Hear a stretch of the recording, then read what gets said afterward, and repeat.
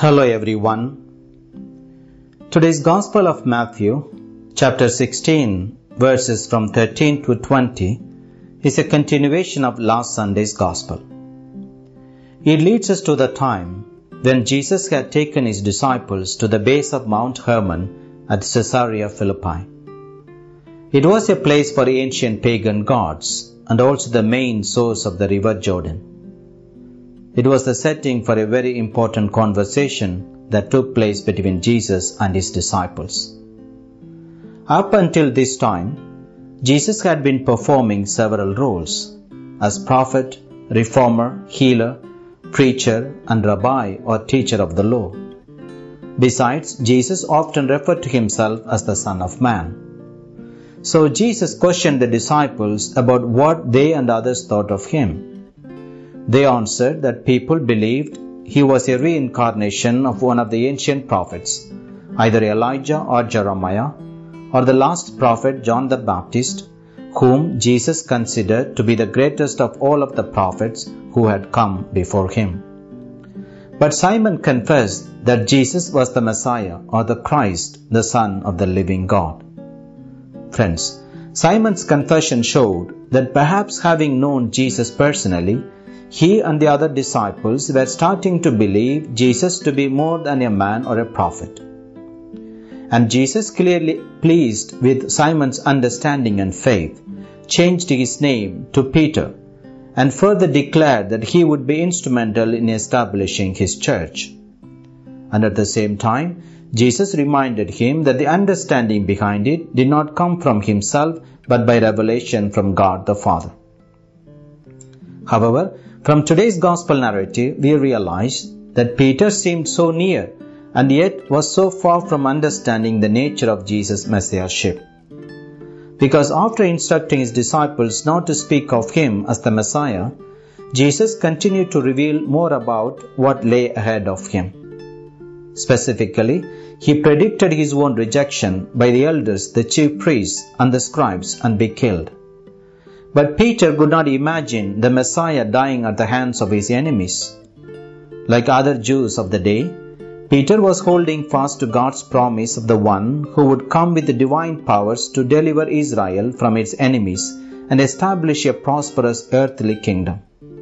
So he took Jesus aside to tell him not to speak of such things and that God would not permit any harm to happen to him. But the reality is that it was not God who was forbidding, it was Peter who was forbidding Jesus to do God's mission. It was almost like a disciple, Peter, telling his master Jesus to follow him in his way of thinking.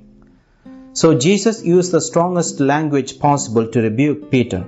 He said, "Get behind me, Satan, you are an obstacle to me. You are thinking not as God does, but as human beings do." Friends, here Peter acted as a tempter, a deceiver, or an enemy of God's purpose. He tried to tempt Jesus to deviate from his divinely ordained mission of attaining glory through the way of the cross. Friends, Jesus called Peter Satan, and he did not stop there. He further made it clear that those who, like Peter, confess that he is the Messiah and wish to be his disciples should be willing to do so under three conditions. 1. Self-denial. Friends, self-denial is not self-rejection, but the sustained or constant willingness to say no to self and yes to God.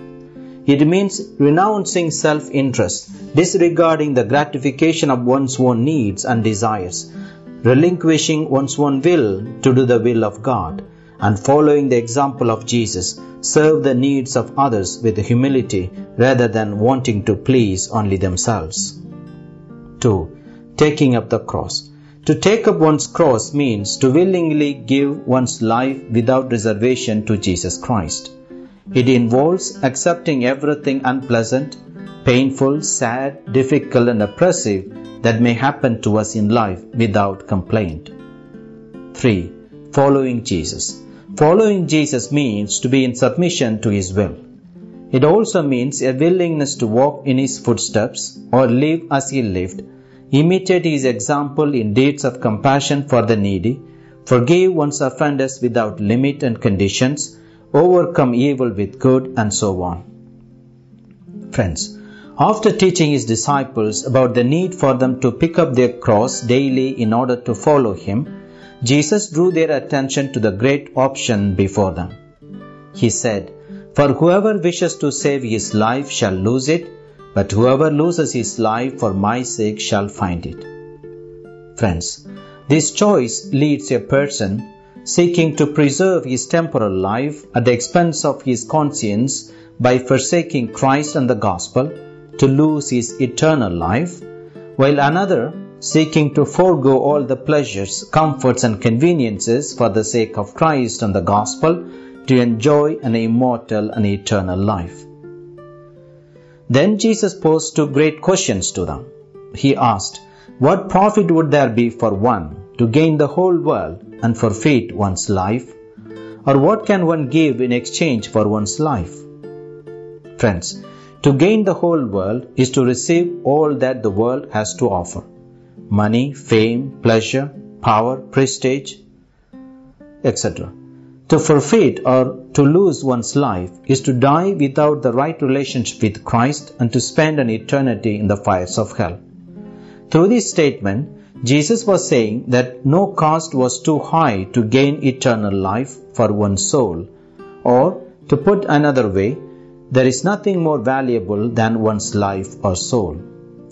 Friends, having said that, Jesus then foretold that in the end, the Son of Man, Jesus Christ, will come with all his angels and reward each person according to his deeds.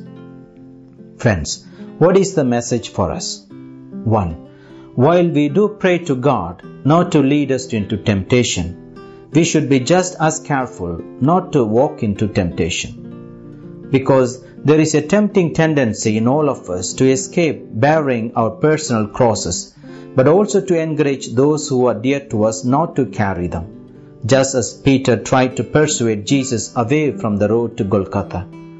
Sometimes even well-meaning friends or companions might try drawing us away from the path of sacrifice and self-denial taught by Christ and towards the worldly path of working purely for self-interest and self-glory. 2. If we would be his disciples, Jesus demands our exclusive commitment to him.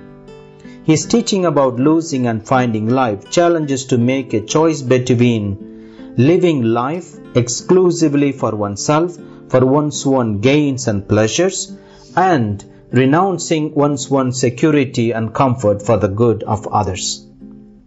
3.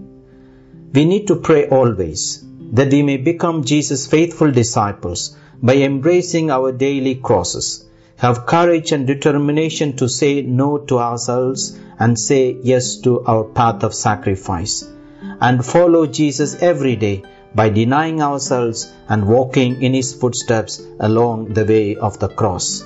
Amen. God bless you.